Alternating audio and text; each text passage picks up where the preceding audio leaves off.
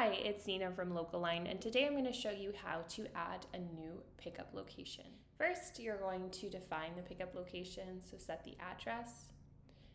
Next, you can pick your pickup availability, so either scheduled pickup where you have dates or date ranges where the pickup is available, or flexible pickup where you can give your customers an estimate of when their items will be ready.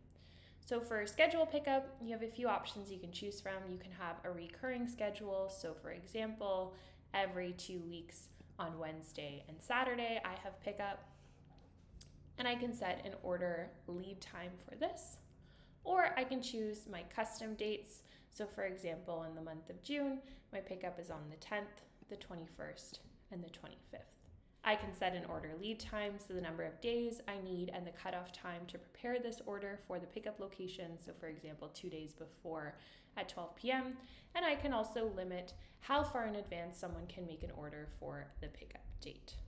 I can also, for my pickup location, enable time slots.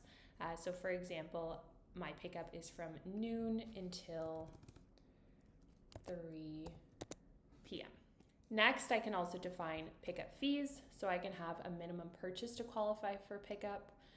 So in this case, you have to at least order $10 in order to get pickup. I can add a pickup fee. So for example, the fee on top of their order is $5. I can also tax that pickup fee, and I can set a minimum purchase to qualify for free pickup.